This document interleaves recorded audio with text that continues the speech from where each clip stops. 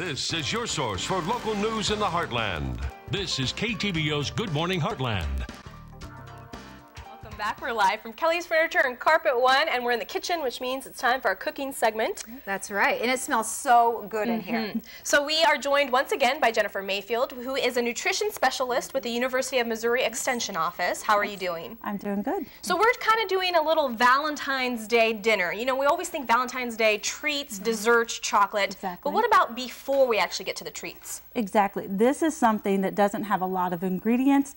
It looks fabulous, tastes fabulous, and this is something guys can do to impress their ladies. On I love the idea. All right, so we have our chicken. Right.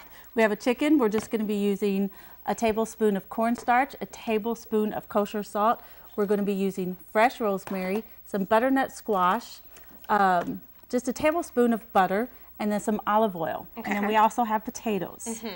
So the first thing you want to do is get your potatoes. You want to boil them for about 11 to 13 minutes. Just slice them about 3/4 inch thick like that. Can you see that? So we're going to get those going, and then we're going to prepare our chicken. And what you want to do, and most ladies probably know this, but just in case the guys don't, when you buy a whole chicken and you take it out of the package, out of the wrapping, inside is going to be a little plastic bag of inside stuff, and you just want to go ahead and remove that. I've already done that, but go ahead and remove it, just in case guys don't know.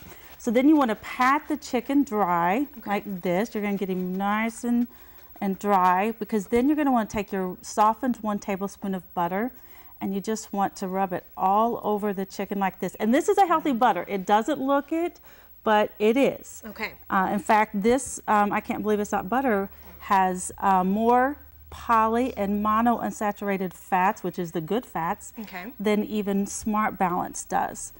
But this retains a wonderful flavor.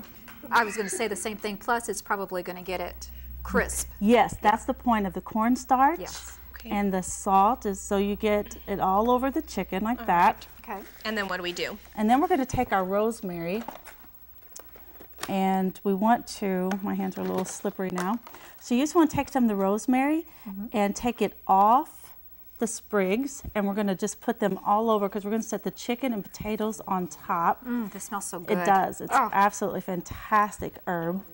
So we'll just put it all over the pan. I'll let you take another sprig.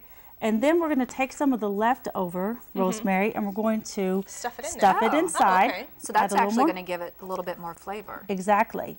And so then once we have the butter all over, we're going to take our cornstarch and our salt mixture, and we're just going to sprinkle it on top like this, because this is also going to help give it that nice crisp texture on the outside, but you won't believe how wonderfully moist on the inside.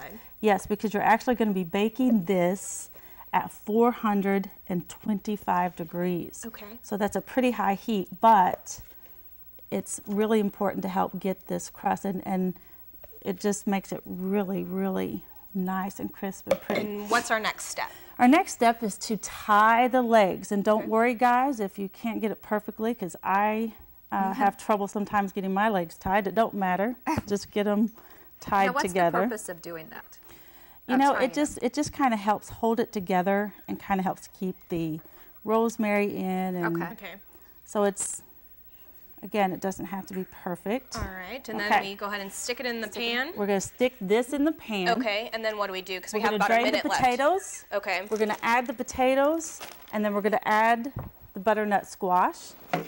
And then it's ready to go in the oven. Now, it's real important, after 30 minutes of being in the oven, you want to pull it out so you can flip the potatoes over and then put it back in probably another 30 minutes. It's really important, guys, that you have a meat thermometer, because your chicken has to be, we're going to add the potatoes, and you just sprinkle them around. Okay.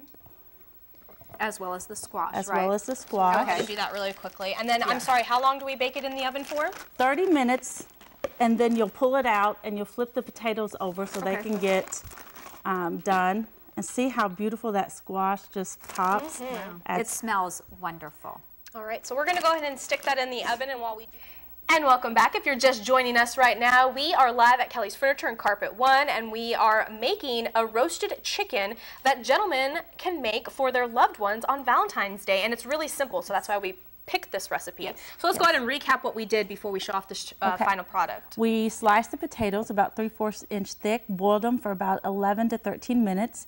And while that was doing, we took the chicken and we put the melted butter on it, and we put the cornstarch and salt mixture, stuffed it with the rosemary, put the rosemary in the pan, we added the chicken, then we added the potatoes, and we added the butternut squash. I did forget, with your potatoes, before you put it in the oven, just drizzle with some olive oil. Okay. And then it goes in the oven at 425 degrees for 30 minutes. Pull it out, flip the potatoes over. That will also have some rosemary on there, and that will get the other side kind of crisp as well. All right. And then it goes in for about another 30 minutes. It's important, guys, to remember to have a meat thermometer. Chicken absolutely has to reach 165 degrees. And if you don't know where to put it in the chicken, put it about here between the leg and the breast. And once it reaches 165, then you know that it is thoroughly cooked. Okay, perfect. Yeah, we don't want to get sick on Valentine's Day. All right. Well, thank you so much for showing us this easy recipe. Yes. We'll post all the information in the video on our website later today. Thank you so much for joining us this morning. Your news will continue tonight with KTVO News at 5, but you can check us out anytime at heartlandconnection.com. And don't forget to follow us on Facebook and Twitter. Hope you have a great weekend, and we'll see you right back here Monday morning at 6 a.m.